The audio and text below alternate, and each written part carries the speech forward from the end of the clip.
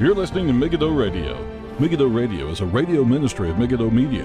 For more, visit our website at megiddoradio.com. That's megiddoradio.com.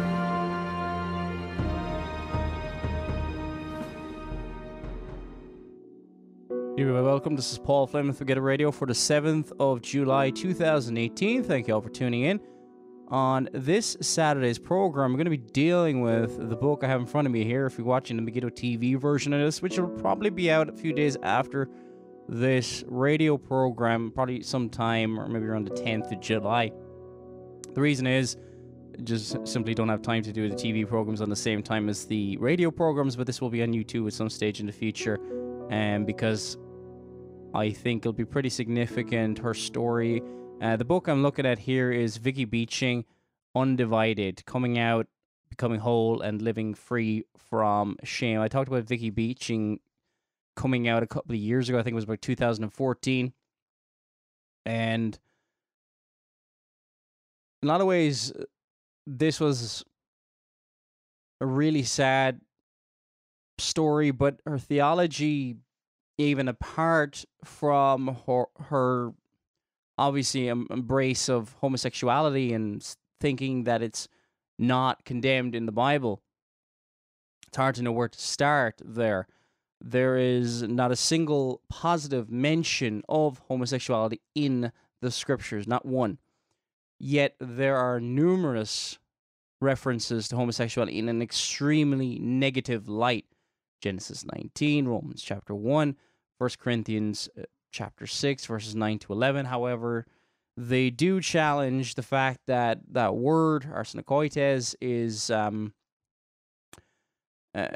is translated rightly as either homosexual in a modern translation. We're talking about 1 Corinthians chapter 6, verse 9, or whether that should be something else. Now, I mean, I get into all that in a while, but a lot of the premise of this book. Now, I actually, a few days ago, I'm going to tell you a story before I get into it. I remember I was actually reading this in the train, and I didn't have the dust jacket on, so I didn't think anybody would notice, because it's a fairly, just a white background. You can see the title of it, but I really didn't think how much she was know. Anyway, whatever the case is, I was on the train, and that's kind of where I get most of my reading done, and I was just up on lady beside me saw it, and I heard somebody saying that's a really good book. Didn't know which book she was talking about, because I think I had one or two books I was hoping it's Thomas Boston she was talking about, but it wasn't. But anyway, it was one of the things that spurred me on to finish the book and to get through it, because I had a good conversation. Don't really know her background necessarily, but got to talk to her about creation and the fact that homosexuality is a sin and the power of God unto salvation. Eventually, she didn't want to talk to me anymore. I think we talked for about 10, 15 minutes, but it just... I'm sometimes cut off in the British media and also some of the things that are going around. And how big, at the moment, I think today there's the Pride Parade in London, unfortunately, that is taking place today.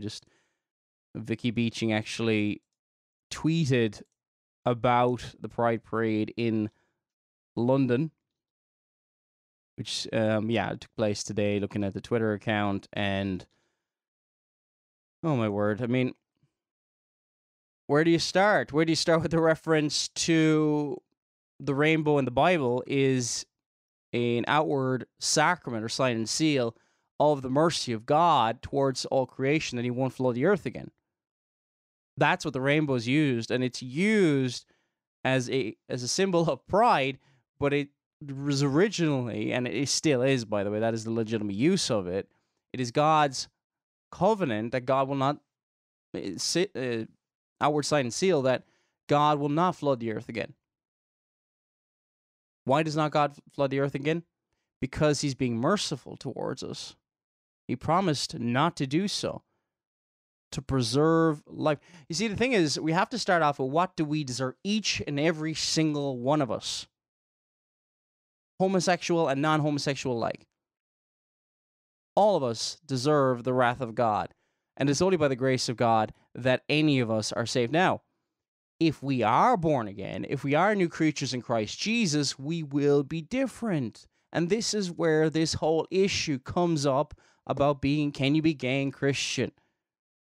Now, we're still going to be sinners. We will still sin, but will we serve sin in the manner in which we did prior to our conversion?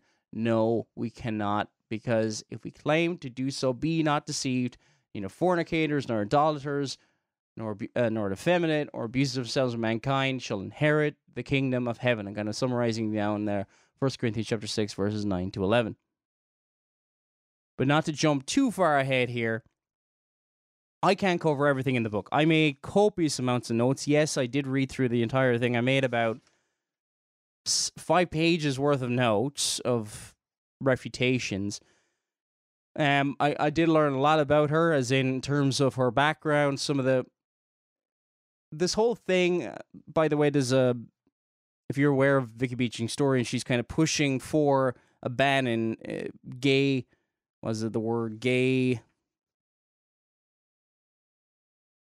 conversion therapy. Now, I know it's used in various different churches, and I think, from what I can see, it means different things, as in, it can be very strange, kind of Pentecostal charismatic, and that is what Vicky Beeching was exposed to. If she calls it kind of an exorcism, it's been page 40, 41 of the book. Horrible confusion, but that is not orthodox, mainstream. It may be popular in more of what has become, unfortunately, the public face of evangelicalism over the last 50 to 100 years, unfortunately. But it is not historic. It became part of the corrupting of the church in the early few centuries with exorcisms and all this kind of stuff, but I digress. There's a story in The Independent, Indy100.com, people who have undergone conversion therapy celebrating it being banned. Now, strange title, and a number of LGBT people are tweeting about, I'm extremely delighted to hear that the UK has has banned. It's kind of bad wording here in this tweet, but UK has banned conversion therapy. The UK has not banned conversion therapy. It's a kind of what has happened is Theresa May has pledged to ban it. I think the exact words are, it says here in the article, when you actually read it, Theresa May has vowed to eradicate aberrant, quote unquote, gay conversion therapy as part of a much wider LGBT action plan. Now, it really concerns me. Now, it's not that I'm a fan of every form of conversion therapy out there. A lot of it seems to be, and I haven't seen it firsthand, and I haven't, or anything like that. The gospel is the power of God into salvation. That is the sinners. That is the homosexuals' only hope, that they are born again to enter or to see the kingdom of God. We see this with John chapter 3. You must be born again. You must be made a new creature. You must be regenerated, made alive unto Christ. But I'm against the charismatic, the strange, the putting pressure on, this kind of commanding the demons come out of them, all this kind of stuff. That is really messed up stuff. But should the government be involved? No. Because the government isn't doing it because here's the Christian ethic, here's the law of God. They're doing it because, no, you can't tell a homosexual that their lifestyle is sinful. This is where it's coming from. This is where it's incredibly concerning. And Vicky Beeching is also pushing and promoting this. She was on, was it ITV or Channel 4?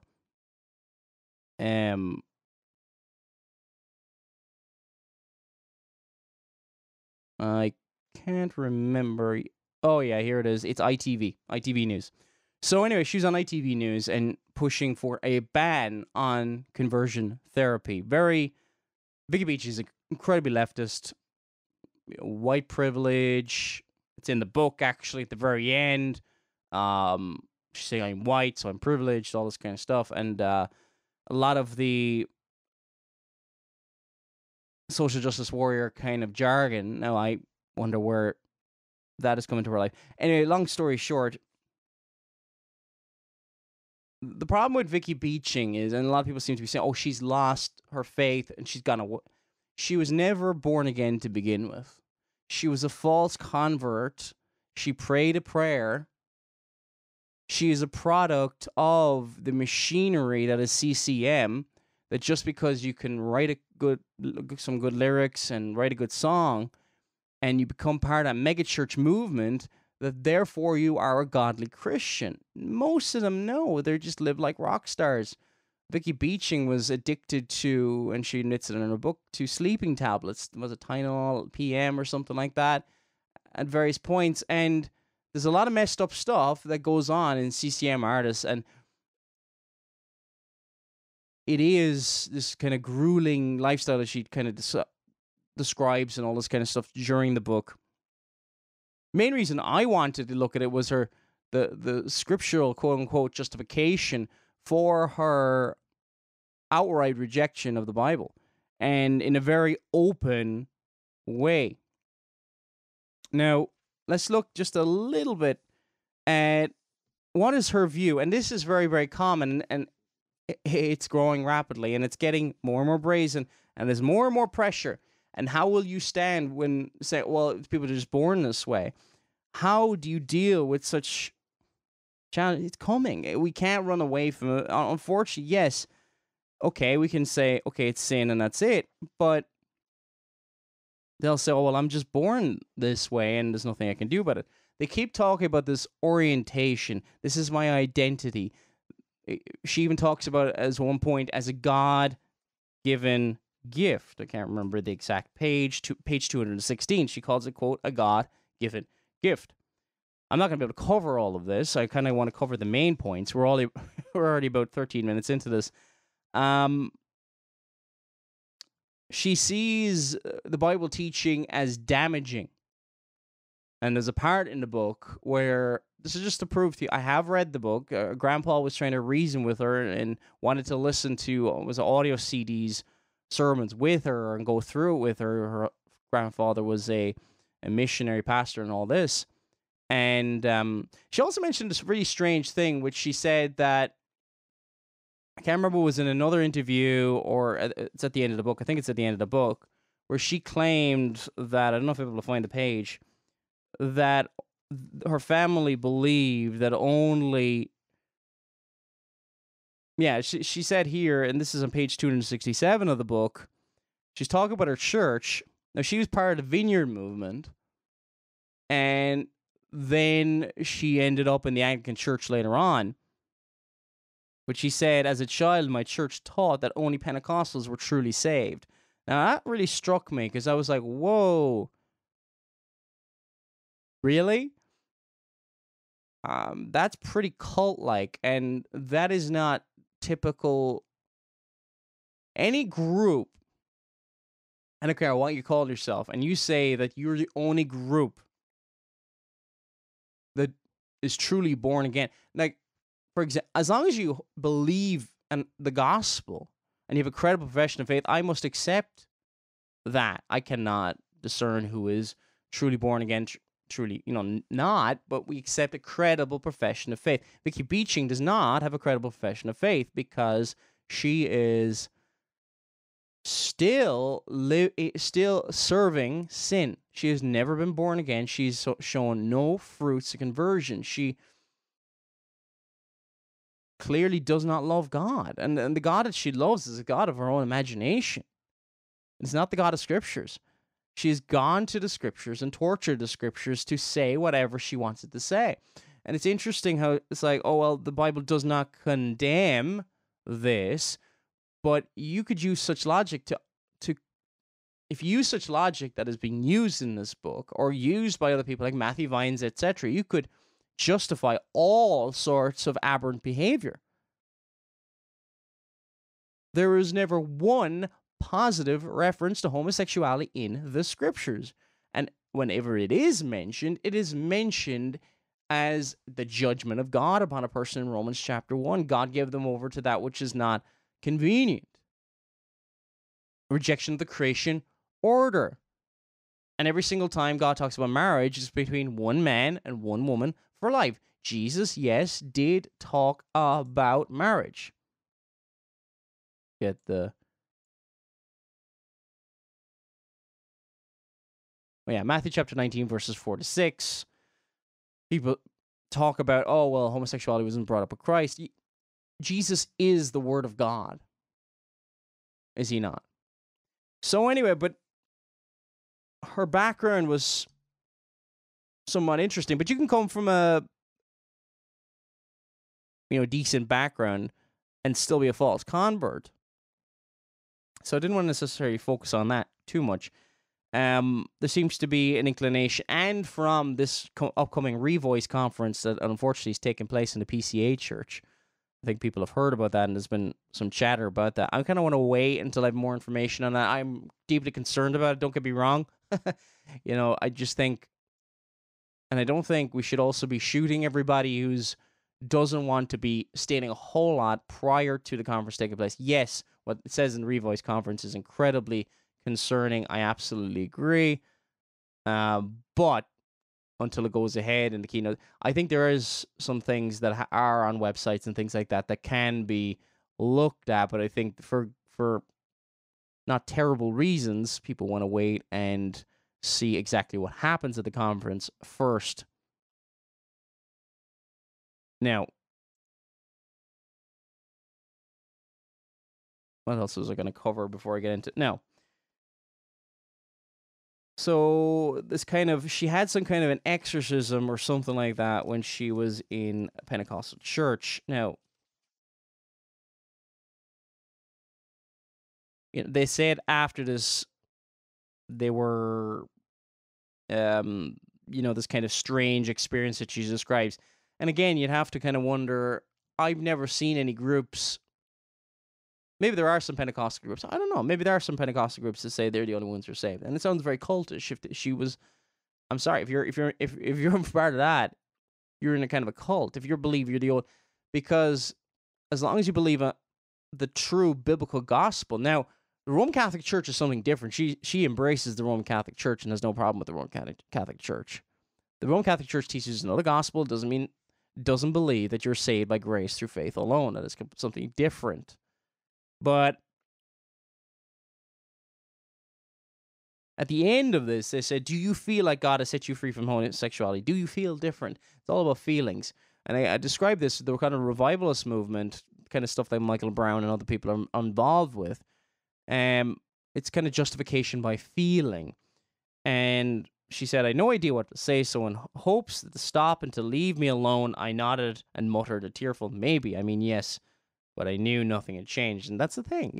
This is the kind of emotional manipulation. It is dangerous. Not in the reason the LGBTQ whatevers are saying is the reason it's dangerous. It leads to false conversions and all this kind of stuff. And attempts to manufacture a substitute for true and genuine repentance or true and genuine conversion based on some experience.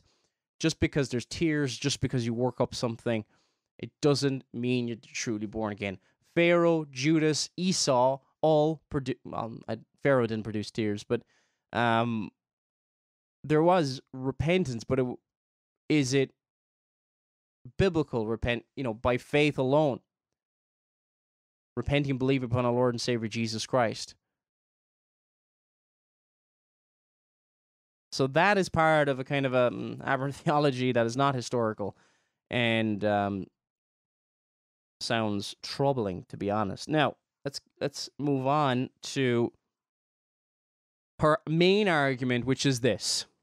She names out a bunch of things, and page kind of starts around page 81. A lot of her experiences. She believes that she knew she was quote unquote gay since about the age of 13 or something like that, and proceeds in chapter 11 to talk about areas where she thinks, areas where she says, the church was wrong. I'm not going to get into too much detail because she talks about slavery. I was like, okay, well, the church was 100% behind slavery, and then we found out, slavery was wrong. She doesn't give an exegetical explanation for this? Did we kind of come to an explanation, or we just cast aside the scriptures? I talked about this in the program before, mainly because of this argument's being used time and time again. When people are talking about, especially church fathers and all this kind of stuff, are talking about slavery, and one of the things that created a bit of a difficulty in all this, slavery had been seen in almost every society right up until about 200 years ago. Everywhere. Doesn't mean, therefore, ergo, it was right. Okay? But there was a condemnation, and I dealt with this in another program, so I'm not going to go into a huge amount of detail here. I'll actually link it in with the Megiddo Radio program, just for those who want to listen to it. But what was condemned was man stealing. This is referred to in, I think it's in 2 Timothy chapter 1, verse 10. Man stealing is condemned, and it's actually seen as a sign that you're not converted. The death penalty was upon it in Exodus 23. And what was and that's what the British actually banned with William Wilberforce, the slave trade, the taking of people from their homes and selling them, which was always condemned in the scriptures. Always. Did people venture into it? Yes. Do people recognize that slave trading was... See, you have to deal... When you're dealing... There's slave trading and then indentured servitude. By the way, when the British outlawed the slave trade, they... what was I going to say? One of the punishments if you were caught slave trading was... I think it was like 14 years of indentured servitude. You were made a slave for 14 years. So you have to explain, what do you mean by slavery? And I won't go into too much detail, but there were no prisons back in Israel. If you couldn't pay back your debt, you were in indentured servitude to that person. And you paid it back. Now think about it. If somebody steals your car from you, drives it up the road, and crashes it, and you lose your car, stick them in prison, what happens? Well, you don't get your car back. Or that person, rather than getting something for free from the state and just sleeps in a bed, and his family, if he has one, loses that person for 2 to 3 years or whatever. Or they go and they work for that person who they stole money from, and they work to pay it off, and they serve for a number of years, whatever, maybe like 10 years or whatever, and pay it off. Okay? This is where the confusion came in, because the Bible did talk about this. Okay? This is why it confuses a lot of people. They go, well, it looks like it's been condemned here, but it's not condemned here. That's it, because what was condemned was stealing people from their homes, going in, and you know what Joseph's brothers did with him was wicked and evil. It wasn't okay. So if you're going to present quotes from church fathers and all this, I don't pretend to be an expert on the views and church history and all this, but if you go back to the 19th century, the issues between the North and the South aren't as clear-cut and easy to understand as people think. It's like, we just kind of go today, oh, well, yeah, slavery, of course it was wrong and all this. Yeah, but what do we mean by slavery? People had servants. And I think the thing, I know people who have both both points of view. We know when it came to the Civil War, for example, in the United States, where did those people came from? And they came from man stealing, unfortunately. Now, at the same time, many of them wish to continue on in their roles. Some of them wanted to escape, of course. I'm sure some of their owners were horrible. We're so far removed from it, we haven't a clue about it anymore.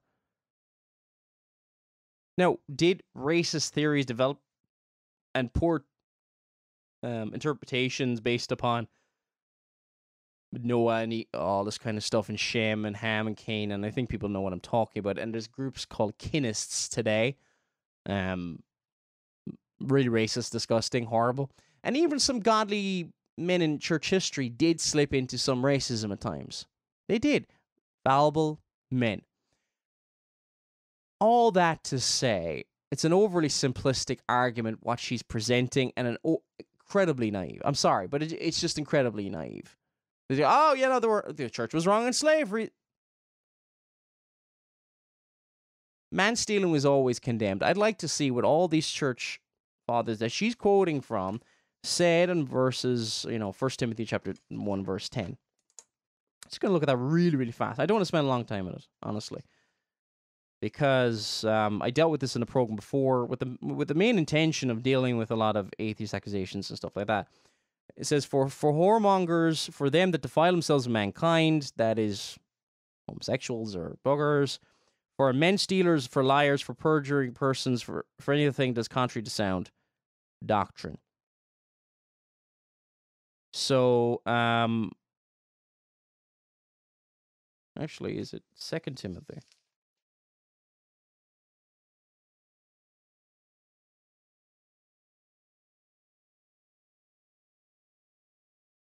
Yeah, I'm going to have to look that up. So, look. It's an overly simplistic argument. And you've got to ask yourself, if you're going towards the historical view towards this,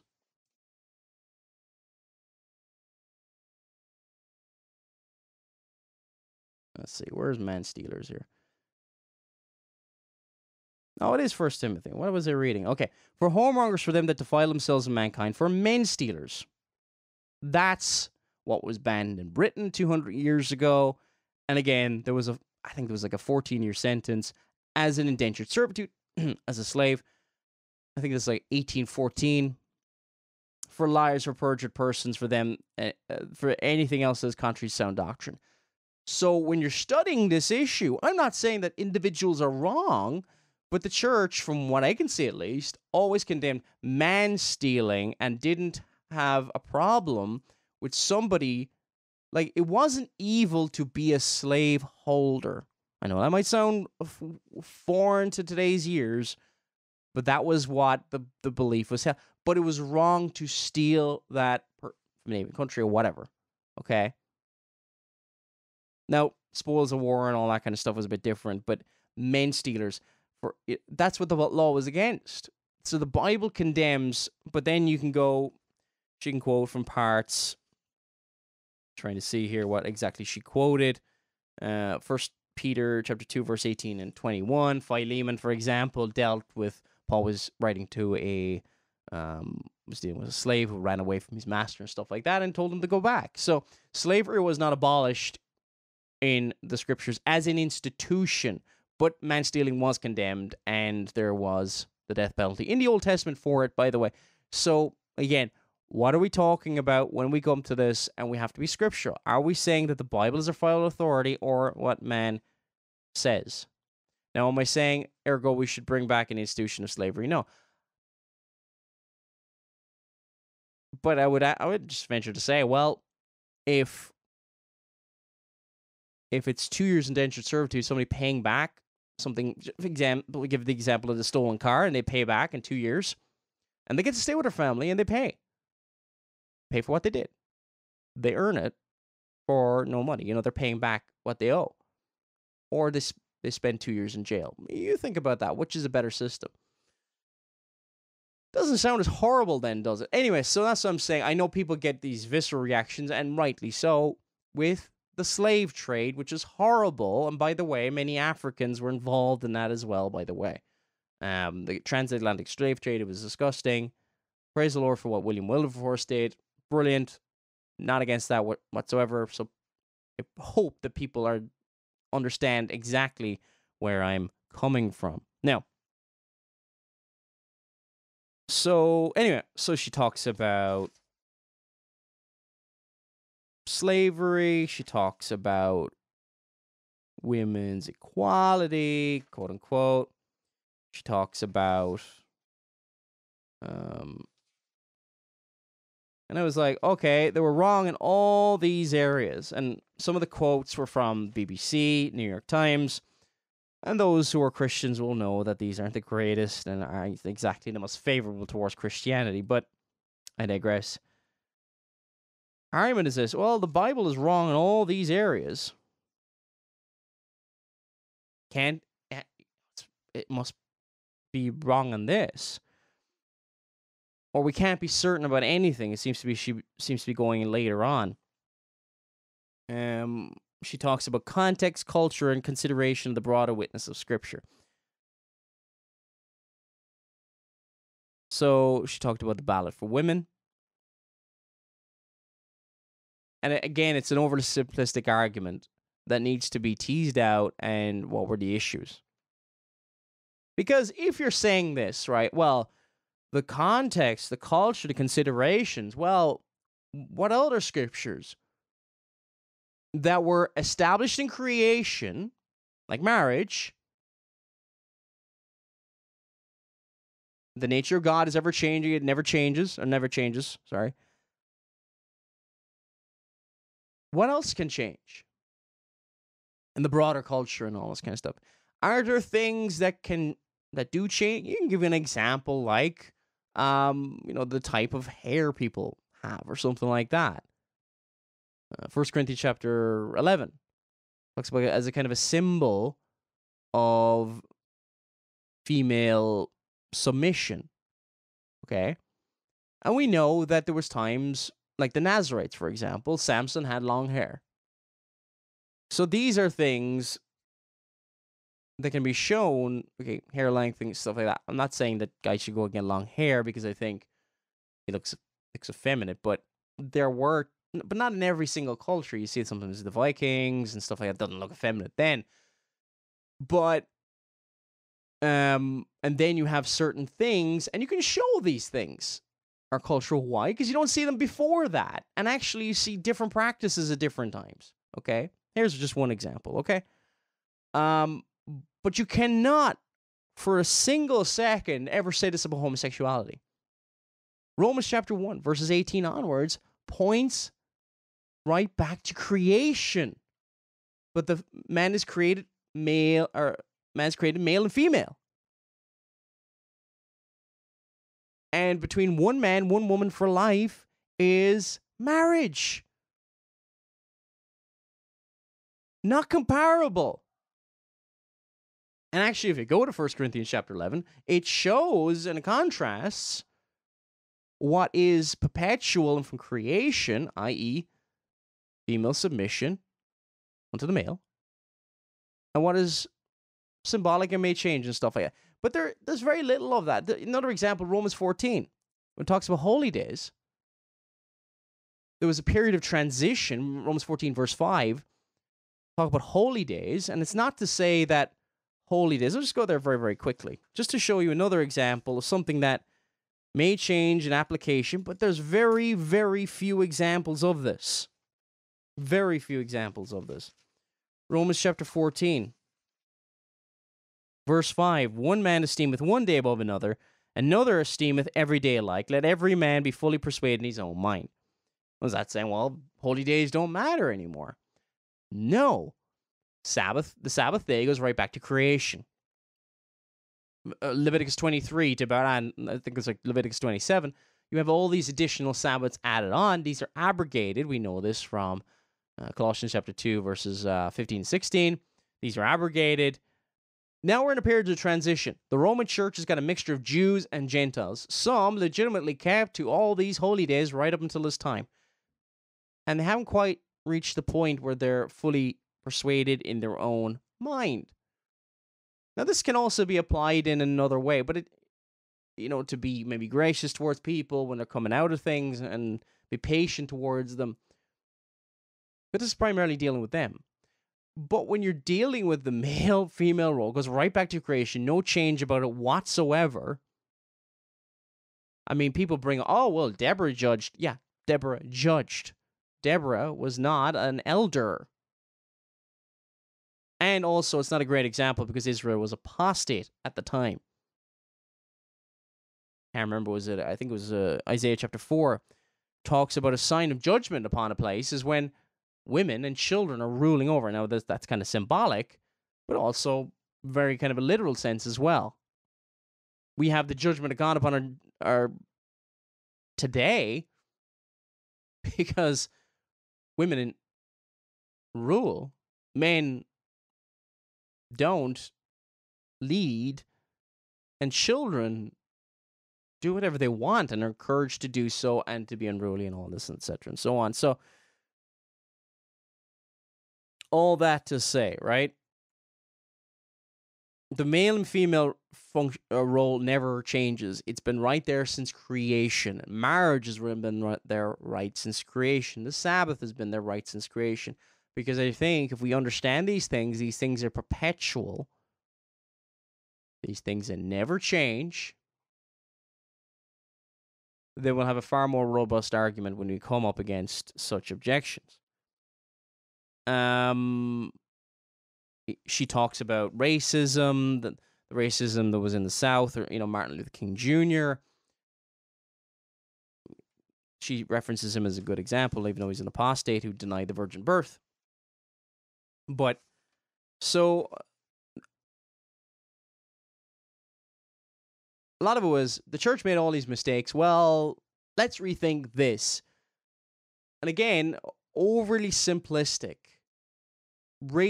Certain racist elements entered in at certain times. But it wasn't racism wasn't the mainstay of Christianity. Man-stealing, have to distinguish it from slaveholding, was not the mainstay of Christianity. And that was what was abolished by the British government back in, 1814.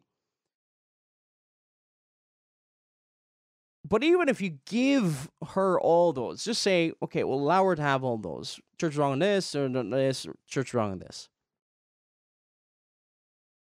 What's your point? None of these things, you can be messed up in a few of these areas. And it does not necessarily mean, if you're a hateful racist who thinks that blacks can't get saved and all this, well, okay, that might be an issue. But they're not gospel issues. What I mean by that is this. They're not so clear-cut. If you go to 1 Corinthians chapter 6, verse 9, know ye not that the unrighteous shall not inherit the kingdom of God? There's personal flaws that enter into certain people. All of us have issues, okay? And I'm not trying to excuse that in any way, shape, or form, but it's just the case. The old man is fighting with the new man. But if you live after your own lusts, if you serve your lusts, that they define you, as it is here, be ye not deceived, nor neither fornicators, sexual immoral, those who are sleeping around and all this kind of stuff, but claim to love Christ. Idolaters, those who serve idols and essentially other gods. So, if somebody's living with somebody else, that's a clear sign that they're not born again. And it's not that just because somebody somebody falls into sin. I mean that this is what defines them. Nor idolaters, nor adulterers. Again, this is something that defines you, not something you slip. Unfortunately, we're all capable of horrendous things. But if you live in a lifestyle which denies and lives as if there's no law to obey whatsoever from God, and then we get down to two words that refer to homosexuality, nor effeminate, nor abuse themselves of mankind. Now, those two words are rendered in different ways. Usually effeminate in the first one, or kind of like, go back to the Tyndale, about 100 years ago, it's kind of a weakling. In the other parts of the AV, it's translated soft, referring to soft raiment. But we're not really, I suppose in a lot of ways, we don't really get a sense of what it means. If you look up the word malakos, kind of a passive sense of, basically, not to get crude or anything, but a male who submits his body to a natural lewdness. Sorry, I wrote the notes down here in my Bible, but a male who submits to unnatural lewdness. It's not just the next one that condemns homosexuality. So this is the kind of the passive participator in homosexual acts. and also the active participator in homosexual acts. And this is actually mentioned in the book. I hope people will be able to find it. Arsenokoites, which is, I've heard this kind of argument used by Matthew Vines. We're going to look at that briefly. She mentions this on page 87. Usually people get to it for a while. Literally means, it's made up of kind of like two words, derivative of kind of two words as etymology. A male, I'm not going to attempt to pronounce these two Greek words, but like a male, and then the other half, the second half, koite, bed. Literally, if you want to put it like this, men bedders. Probably, I'm not a fan of the NIV, by the way, but I think the NIV brought out the best when it says men who have sex with men.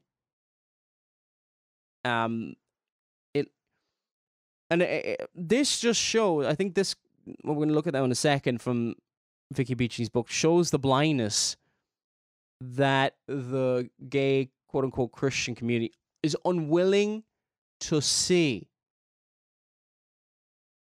But it talks about in 1 Corinthians chapter 1 that the cross is foolishness to them that are perishing. They don't think it's for them. They don't think they're sinners. They think they're okay. And look, as I was talking to a few days ago on the train, the lady asked me, is it not heartbreaking? And I said, yes, it is heartbreaking. It's heartbreaking because she is denying that the gospel is the power of God unto salvation, that God can and will set her free, that if she's born again, she won't be serving her sin. It's not that she won't struggle, but if you're born again, if you're truly a child of the King of Kings and the Lord of Lords, you will hate your sin, and you will love righteousness, and you will grow in the grace and knowledge of the truth. But we've reduced down the gospel to a man-made decision to such an extent that it's, because people have made a profession, they're told that they're born again. Many of them are not. And because of that, they resent the gospel. They resent the idea that they can be set free from their sin. No such assurance should be given to somebody based upon a profession. Pure. You know what? If somebody comes forward and says, I believe in Jesus, and you say, praise the Lord, great, that's wonderful. And you try to help them grow, and et cetera and so on. But also when they hear the preaching week in, week out, and so should all the congregations, warning them, as I should do with my children or anybody else, because we realize, and this is in the Westminster Confession of Faith, that the church is made up of unbelievers, by the way. The visible church I'm talking about, not the invisible church. The invisible church is all those who are born again, are united to Christ by faith alone. But the visible church is made up, there's the tares among the wheat. We don't know who they are. So there must be the warning to examine yourselves to see if ye be in the faith. To give, and the preaching should be, when you feed your sheep, giving warning to those who may be spiritual Judases, outwardly looking like to the world and to everybody like they're truly born again when they're not. Many shall come on that day when they come before the Lord. It says, Lord, Lord, have we not cast out many devils?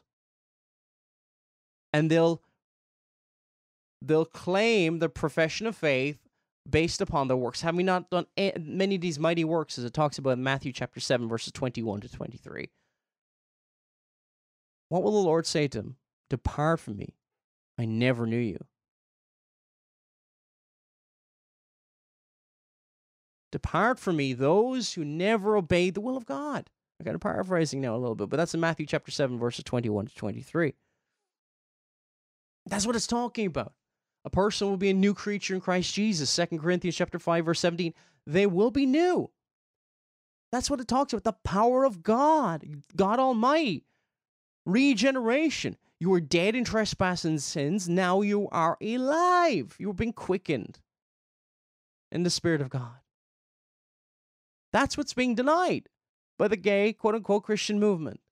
Says what? No, You're just like that. There's nothing you can do about it. You've got two options: celibacy, or you can, be who you want, be who you are, and it's a wonderful thing, and God does not condemn it. All this blasphemous lies.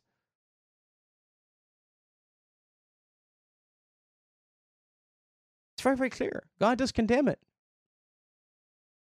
And even if I was talking to, again, going back to my story, I was talking about to that lady on the train a few days ago.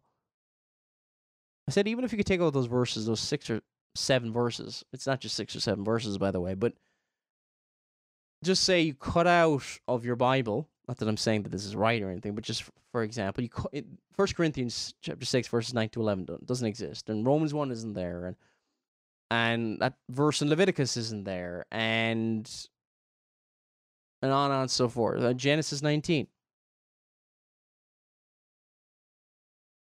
You still have a problem. It still goes contrary to the created order. It's still a rebellion against God's order. Romans chapter 1 is not primarily talking about homosexuality. Romans chapter 1, verses 18 onwards, is talking about creation. For the wrath of God is revealed from heaven against all ungodliness and the unrighteousness of men who hold the truth or repress the truth and unrighteousness, because that which was known of God manifested in them, for God had showed it unto them. For the invisible things from the creation of the world are clearly seen, being understood by the things that are made, even his eternal power and Godhead, so that they are without excuse. So from the law of God written in their hearts, it's clearly manifested in them, and also from creation, heavens declare the glory of God. It's obvious. Again, I say this time and time again. If you find a book on a desert island, you think somebody wrote this. If you find any construction, if I find these cameras are recording me right now, I don't think it was just random time and eventually these things came together. And the human body is far more complex than the camera. It's far more complex than these silly pictures that end up in some science books. I think was as simple as selling the body is more complex than New York City. But imagine, if you will, a mousetrap. If all those little pieces are not there, the 3 or 4 pieces that are required for a mousetrap, it doesn't work. There is a design there that is completely and utterly obvious. It is for the invisible things of him from the creation of the world are clearly seen. They're clearly seen.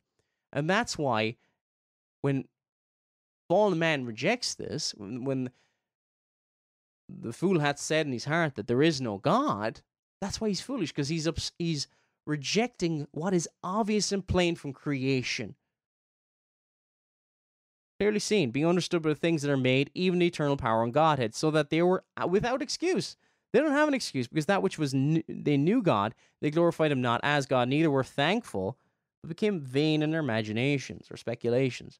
And their foolish heart was darkened. So their heart was darkened. Professing themselves to be wise, they became fools. They thought, I'm so smart, but they're denying what is clearly in front of them. Now people are denying male and female and all this kind of stuff. Change the glory of an uncorruptible God into the image of, talks about idolatry. That is a sign of rejecting God. For God gave them up unto uncleanness through the lust of their own hearts, to dishonor their own bodies, who changed the truth of God into a lie. So, through the rejection of the created order, what do you see? The fruit of that is idolatry, man worshiping the creation, and you also see, look at verse 25, who changed the truth of God into a lie and worshiped and served the creature more than the Creator, who is blessed forever. Amen.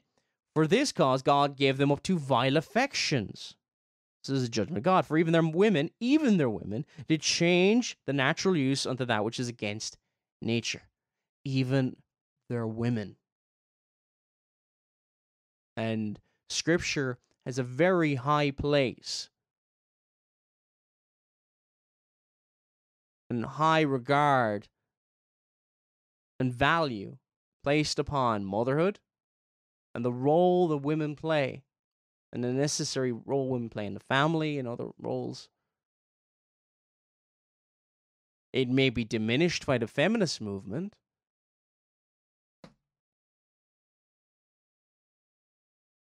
That is the fruit. It is the fruit of the rejection of the created order.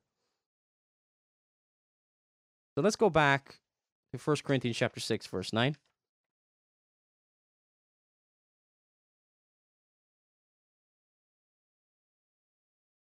So she talks about the Greek root of the word that is used in 1 Corinthians chapter 6, verse 9, arsenokoites. I'm not pronouncing it very well. I think make it sound like it's Spanish or something. I'm sure I'm not translating it properly. And as I'm going through, I also realize there's about 2 or 3 different schools of translation, but I digress. Anyway, so this is what Vicky Beeching, and this is the reason I'm quoting this is very common. I've heard this in a number of places.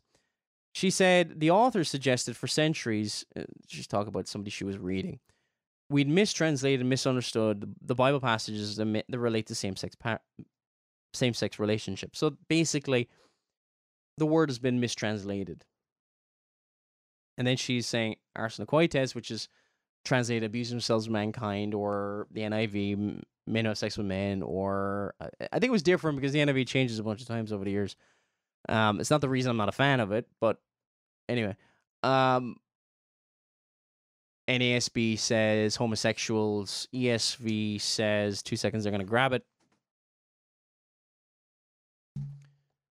The ESV does something quite interesting here. It actually translates both the 2 Greek words, which are normally translated separately, effeminate and abuse themselves and mankind. It actually kind of puts it together in one phrase. I don't know how I feel about that because I'm not a translation expert or anything like that.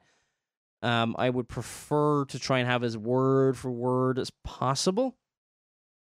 But I kind of get why they did it. It says here in the ESV, or do you not know that the unrighteous will not inherit the kingdom of God? Do not be deceived, neither the sexual immoral, nor idolaters, nor adulterers. And this is where those 2 Greek words that we were mentioning earlier, malakos, or malachi, and then the root, malakos. The roots is, if you look up Strong's, it's the root verb that you're looking up, and arsenokoites. Those 2 words are really combined in this one phrase, the way the ESV translates it, nor men who practice homosexuality. Again, I think the ESV says, and the effeminate, I think it kind of throws people off sometimes when they see the word effeminate. I remember, I think John MacArthur said years ago in a sermon, effeminate does not mean that men who walk funny, if for want of a better term, it's not really referring to that. It is referring to, it's referring to that act as well. So both of those terms condemn what is being praised today. Pride is being raised up today. Something that is condemned. That was the sin of Sodom and Gomorrah. Pride and abundance of idleness was in her and in her daughters. Ezekiel chapter 16, verse 49. Now, Vicky Beeching mentions the verse, but doesn't mention anything about pride. I wonder why. Let's look at her argument now. She said arsenokoites was a word made up of 2 parts, arsen, male, and koites, bed. Okay, so you think, yeah, it's pretty obvious, isn't it? Male and bed. Okay. Beyond that, nothing was known about what is actually meant to Paul. I don't mean to be whatever, but beyond what? Well, what else needs to be known? Okay? Seriously. This is guesswork. It's not guesswork by anybody of any translation I've gotten a hold of. Abuse themselves of mankind was using the Tyndale translation in the early 16th century. Buggers, much more forceful from the Geneva translation of 1599. Didn't get a chance to go through some other translations, but they all say the same thing, whether modern translation or the old 16th century translations. they all say the same thing. I probably should have dug out a few more translations, but I think you get the point. There's no guesswork involved here. What guesswork? We're not sure. Male and bed. What could it possibly mean? Oh, my word. Just out of sheer curiosity, we're just going to look up the Italian translation from the 16th century. But she says, right, in the King James Bible, it was translated, abuse themselves and mankind. It surprised me that that's such a key verse used to utter to condemn same-sex relationship hung on a word no one could accurately translate or cross-reference for contextual meaning. What? I'm just like, is she serious? Many scholars study Paul's writings and apparently question whether the term referred to something quite different, to temple prostitution and pederasty. Now, no doubt it includes that, but can you just limit it to that? No. This is something I should have done prior. Another excellent translation of the Reformation was a little known translation. Look, my Italian's not good enough to really kind of say how great it is, but it's highly regarded. John Diodati, an Italian-Swiss reformer. I think he was related somehow to Francis Turretin. I can't remember exactly. I think he may be an uncle or something like that to Francis Turretin. But anyway, his 17th century, probably definitely one of the great one-man translations that took place. And what does it say here? And it says here, basically in English, it says, of those who use males, I think males in a kind of an abusive way. Again, the first term is passive, and the other term is active. There's no guesswork involved. Where? Anyway, let's go on. What other points she made? Because the argument, she might bring up pederasty, she might bring up, but that's all included. The point of the verse is, and the same with Romans 1 and all this, it's rejection of the created order, male and female, the natural order, that we rejected, and doing something that is only appropriate towards the opposite sex with somebody of the same sex. And whether the age, and look, if it's pederasty or whatever, it makes it even worse. There's no way of narrowing down the scope of that narrow. My word, I mean. Based on how unknown the true translation of asenokoites was, many scholars believed it had nothing to do with equal, loving, same-sex partners. Oh, my word. Given what we've just gone through here with those two Greek words, that's impossible. And what scholars? Liberal unbelievers. Who does she speak highly of? People like Steve Chalk and look, and it broke my heart reading this. It really did. But she may put a disclaimer at the end of the book that this is not some theology book or whatever. I can't remember what was it. This is not a medical. She says not a medical textbook, even though she links her autoimmune disease to the quote unquote treatment that she got from the church. And does she say? I remember. I think she might have said this is not a theology. I think she said in an interview. She's teaching here. She's teaching heresy, falsehood, damaging things that is drawing people away from the truth. And then she says that it had to do with, it also seems to appear that in places where Paul was focusing on economic sins, not sexual sins. I'm just going to read that again so you just get this. It also seems to appear in places where Paul was focused on economic sins, not sexual sins, suggesting it was about a power imbalance. So is it talking about economic sins? Let's look at this. Shall not inherit the kingdom of God. Be not deceived, nor fornicators. Okay, how is that economic? Idolaters, adulterers. There's all kinds of sins mentioned here. Effeminate, abuse themselves of mankind, nor thieves, nor covetous. Drunkards. Oh, this isn't talking about drunkenness. This is talking about, I don't know what kind of a spin you could put on this to the same degree. Well, as long as you're drunk responsibly, then it's okay. Nor revilers, nor extortion. Only some of these can be applied to, the modern term of economics. Shall inherit the kingdom of God. Be ye not deceived. And unfortunately, Vicky Beeching is deceived. There's just no way around that. She goes on to talk about the Christian, quote-unquote, desert fathers, these guys who talked about, some kind of virtue that there was in the unknown. And she said it was refreshing, page 94, that Joseph was praised for not knowing the answer.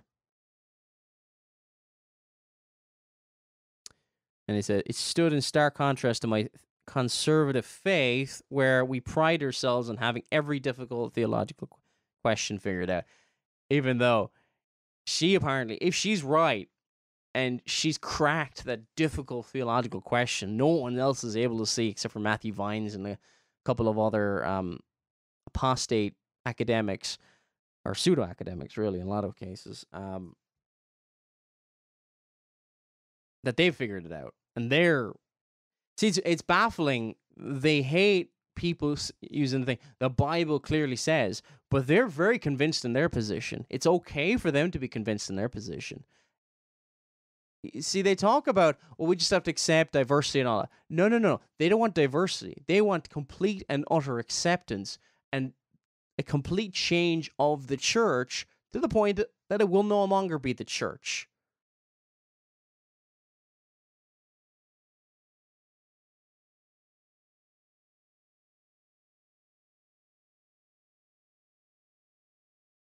So,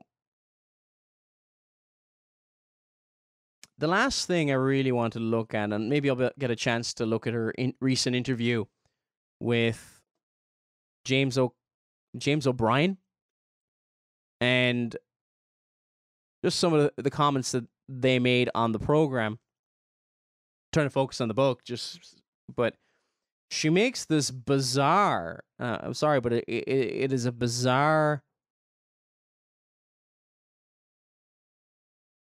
application of Acts chapter 10. Actually, before we get there, I just wanted to briefly look at the claims that she keeps saying over and over again. You're born this way, the orientation, nothing can do about it, it can't be changed, all this kind of stuff. Just to remind people of a program I did, episode number 223, October 17, 2016, LGBT junk science, the Born This Way myth. Did a whole program on the mythology behind this whole Born This Way.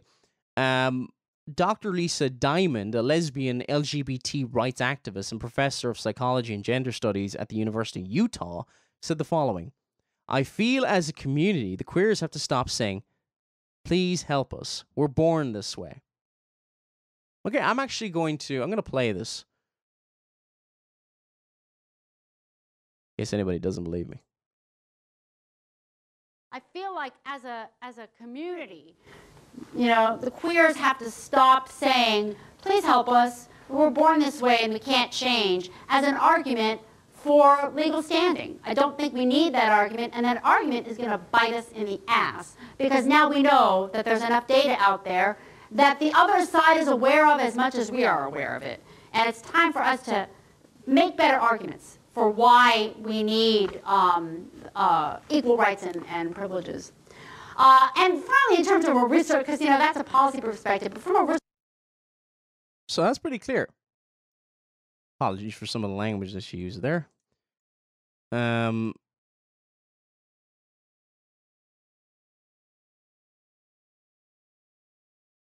So she is not on the Christian side at all.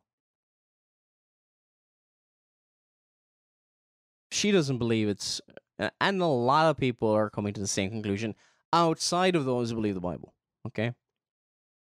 So anyway, let's get to her interpretation, or kind of bizarre interpretation of Acts chapter 10, because it seems to be one of the things that changed her point of view the most, even apart from reading the kind of the literature that was influencing her earlier on from, you could say Matthew Vine's style books and style arguments. Page 168. I'm going to read parts of this, and the whole parts, if you have the book, and hopefully people don't, page 168, page 172. She talks about Acts chapter 10, and Acts chapter 10 is where the Gentiles are brought in to the church. And Peter is told, I'll just get Acts chapter 10 in front of me now. Peter is told that no longer does the dietary laws apply. And it's linked basically together. For example, verse 15, the voice spake unto him, this is God, and the second time, what God hath cleansed, that call not thou unclean. So the fact that he was told to kill, slay, eat all these wild beasts, creeping things, and fowls of the earth, things prior to that, he was told that he couldn't partake of because of the dietary law, the ceremonial law that was there. But the whole function of the ceremonial law was this, to point out that there was a difference between the clean and the unclean. The clean, it was pointing towards, it was, as Thomas Boston said, the ceremonial law was a type of gospel to the Jews. It was taught many different things, the need of a sinless substitute, without blemish, the scapegoat, things like that. It taught that there was a substitute needed for sin, that there was an intercessor, a priest, to ever offer incense before God, to be perfectly washed. Now, this is ceremonially pointed out by the Levitical priesthood. They changed their garments when they went into the inner sanctuary. They wore the ephod. They bore on their chests the names of the children of Israel. They bore the wrath, in a sense, symbolically. And these pictures taught the gospel. So what did unclean animals point out? That those who are not saved, or not born again, who are not inwardly Jews, as it talks about at the end of Romans chapter 2. Now, God says this wall has been broken down between the Jews and the Gentiles. Why? Through the power of God unto salvation, through people being born again and drawn into the kingdom. That was the whole point. That this change of administration, that the Gentiles who now come in don't have to partake of the ceremonial law, because the ceremonial law provided a certain function right up until the time of Christ, in the infancy of the church. And then as it grows in maturity, it no longer needs these pictures, and also they're not suitable because, a lot of them are bloody and things like this, and they have to be replaced and things like that. If your child is young, you give them pictures because they don't understand very much. And as they grow in maturity, you want them to read books for themselves. And that's what the Lord did with the church. He showed all these pictures and at the beginning miracles and things like this to authenticate the Word of God, to teach His gospel. Of course, it was mangled and manipulated, but still, the gospel was always set before the Jews. Then, as the church reaches full maturity and the canon of Scripture is complete in the New Testament, no longer are these, is it more outward? Now it's more inward. The outpouring of the Spirit of God in comparison with the Old Testament is like death, or is like life unto death.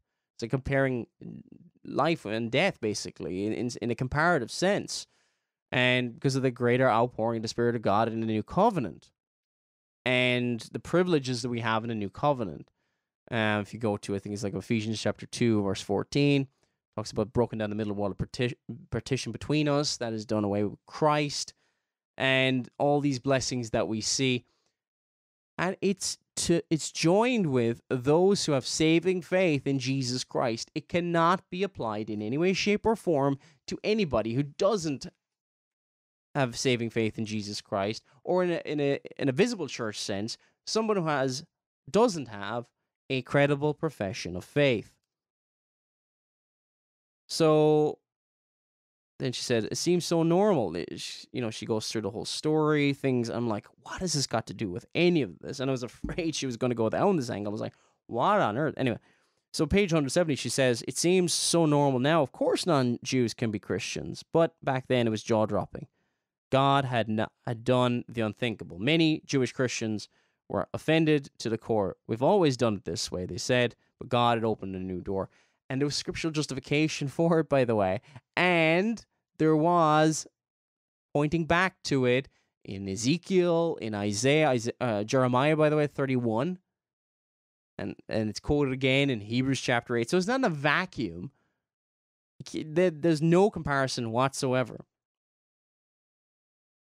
She likens this bringing in the Gentiles into the church in the same way as saying those who are homosexuals, who by their lifestyle deny that they believe in Jesus Christ. They don't have a credible profession of faith. Said, I realized my pride had also made me unable to hear the message before. I believe I was honoring God by shelving my gay orientation, by rejecting what I believed to be unclean, despite having known about it since I was 13.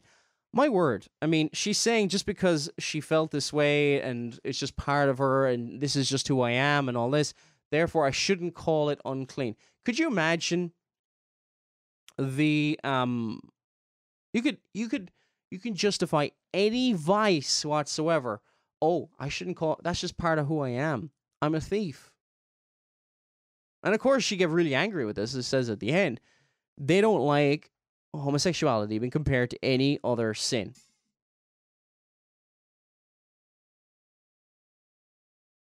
What if you said, I'm just an adulterer? I can't help it. I just can't control it. What if you said, even worse, some kind of a child predator? I would say, well, and this is the way, look, all this stuff we're talking about came out of the depraved mind of Alfred Kinsey, the father of sexual revolution. Seriously, this is mainline history. He wrote 2 books, I think it was 1948, 1953, Sexuality of Human Male and Sexuality of Human Female. Out of the second book, Sexuality of Human Female, it helped launch Playboy magazine. Hugh and Hefner went around the country telling everybody that it was okay to have premarital sex and that there was no problem with it, that there was no issues with it. And then brought in, the model penal code out of it and changed the laws. And that's why these predators now they just get these short sentences of a couple of years because they believe that they can be rehabilitated based on the fraudulent studies of a man, Alfred Kinsey, who used the data, and this is all official. The Kinsey Institute admits this to this day. Data was used, and they just, the only debate is how many pedophiles they got data from. Children of Table was a 34. I keep getting mixed up. If you go on to, make sure I'm right with the documentary. I think it's called The Children of Table. Yeah, Table 34. If you go to YouTube, you'll be able to find it pretty easily. There's a couple of different movies about Kinsey. There's a movie that was made for Channel 4 back in 1988, which for Yorkshire Television, this will just tell you how much Channel 4 has changed. It's yeah. It's just absolutely astonishingly scary. And it's called Kinsey's Pedophiles, I think it's called. And there's also a movie called The Kinsey Syndrome that was done by Chris Pinto a number of years ago. Judah Reisman was on. Judah Reisman does very good work on this. drjudereisman.com, I think, is the website. You can do a lot of research in this. Anyway, Alfred Kinsey is known as the father of the sexual revolution. And out of that came the inspiration for Harry Hay. Harry Hay is the founder of the gay rights movement. She talks in the book about some glorious LGBT history. Harry Hay wore a kind of a, and this is, you can just Google this, kind of a, what do you call it, a t-shirt or some kind of a thing that hangs over the front as he was marching. And it says, NAMBLA, the North American Man-Boy Love Association, walks with me. The whole point of sexual revolution was not just about liberating homosexuals or anything else like that. Every deviant practice was targeted. Of course, later on, the LGBT movement and all that decoupled from the pedophile liberation movement, or whatever you want to call it. But it does pop its ugly head up every now and again. Salon Magazine did articles in the last couple of years from this guy who's called a quote-unquote virtuous pedophile. Seriously. And this is where, well, as long as you just have the feelings kind of ideology comes from. I mean, just makes your stomach turn. So she spends a number of pages, and she kind of rails against people say the Bible clearly says, because the Bible clearly, it's incredibly clear on the creation order. And then from Genesis to Revelation, the norm and the only kind of marriage that is described is between male and female. And something that is contrary to that completely, Vicky Beeching is saying, and all the gay, quote-unquote, Christian defenders are saying that God blesses that and this is okay. Now,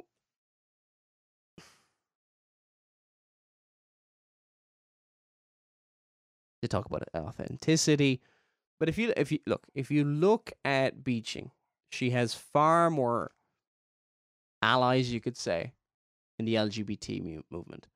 She's now an activist trying to change the church towards the LGBT thing is the thing that's driving her.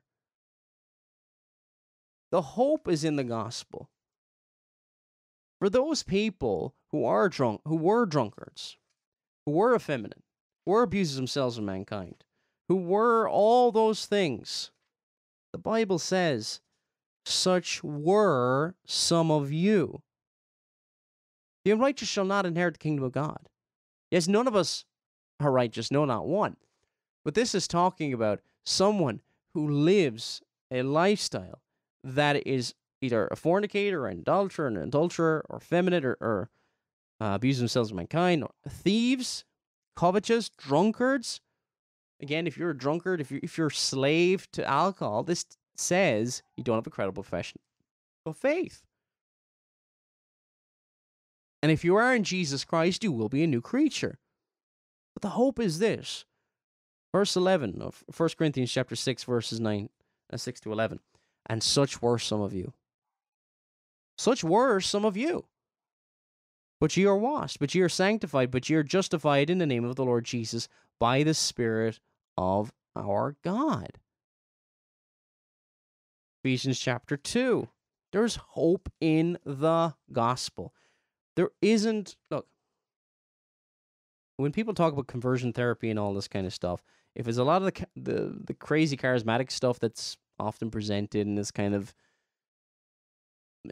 driving demons out of people and all this kind of stuff, I'm firmly against that. But if it is somebody witnessing to somebody, if this is what conversion therapy, and I'm really, really concerned that this is what it's talking about, this is going to be included in this, that you won't be able to tell a homosexual to repent of their sin and trust in the Lord Jesus Christ, to pick up your cross, to deny yourself. That is the gospel. Not embrace yourself, not say, I'm wonderful as I am, and I just need to accept myself. That's the message of Vicky Beeching. Complete opposite of Christian gospel. Ephesians chapter 2, verse 8, for by grace you're saved through faith, and not of yourselves, is the gift of God, not of works, lest any man should boast. For we are his workmanship, created in Christ Jesus, unto good works, which God hath before ordained that we should walk in them.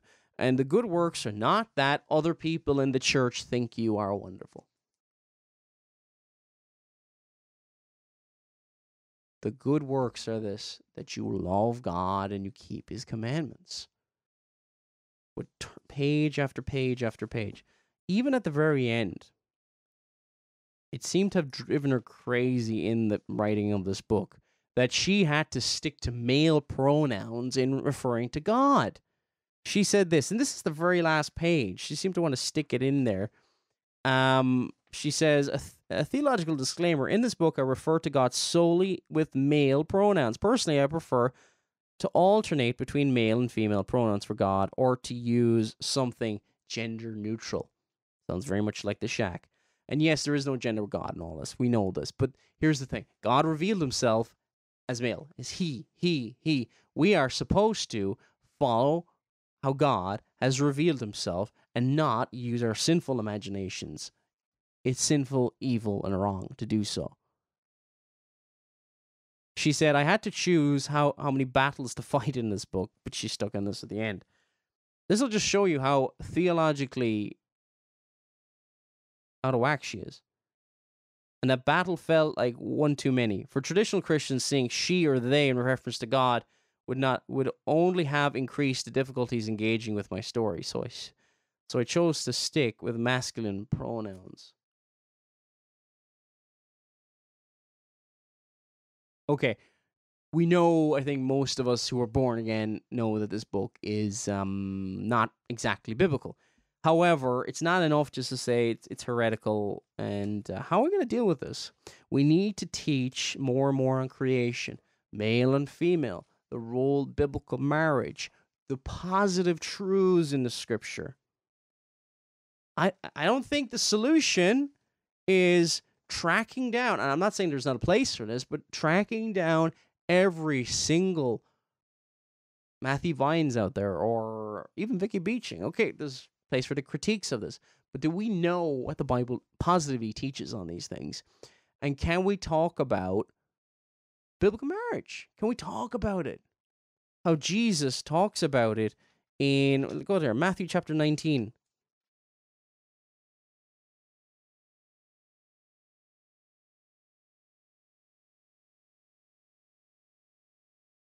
Verses 4 to 6. And he answered and said unto them, have ye not read that which made them at the beginning, made them male and female? And said, for this cause shall a man leave his father and his mother, shall cleave to his wife, and they shall be twain, shall be one flesh. Wherefore, they are no more twain, again, male and female, but one flesh. What therefore God hath joined together, let not man put asunder. And you just see the issues. Yeah, there's a lot. There's a sense in which I have my heart breaks for her, in a lot of sense, but she is an enemy of God. Nice as she may come across, as much health issues as she's encountered, she is an enemy of the cross.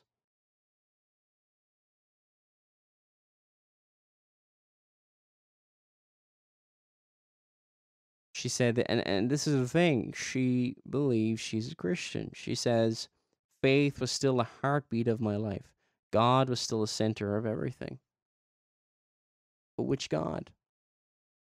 The God of the Bible or the God of her own imagination? And the whole point of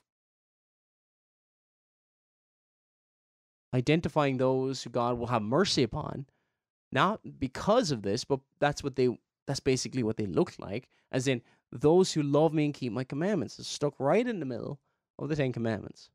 Exodus chapter 20, verse 6. Showing mercy unto thousands of them that love me and keep my commandments. Those who are born again, of the law of God written in our hearts. They love God because they've been The image of God is restored. They now love the law of God. Not perfectly. And because of this, they keep his commandments. Does not save us, but it's what a born-again Christian looks like. And here's the thing. This gay Christian movement, whatever you want to call it, has come out of poor teaching on the gospel. Our faulty teaching on the gospel. The Arminianization, or whatever you want to call it, of the church. The Pelagianization of the church. Because if you continue to convince people that they've been saved in the desire to get numbers in the doors, what are you going to do? You're going to fill the church full of goats. And you're going to get these goats and you can convince them to act and speak like sheep when they absolutely hate the truths of the gospel.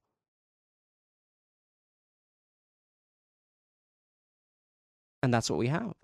The vast majority of churches do not teach about biblical conversion and to examine yourself and see if you be in the faith. They just talk about a decision, and there's no biblical assurance in the right sense of growing in the grace and knowledge of the truth and making your calling and election sure. This is what we need to teach on. This is the most important thing. And if you're a pastor, if you're listening to this, feed God's sheep. Shepherd the sheep. We need the word of God. It's been Paul Flynn. May God bless you all.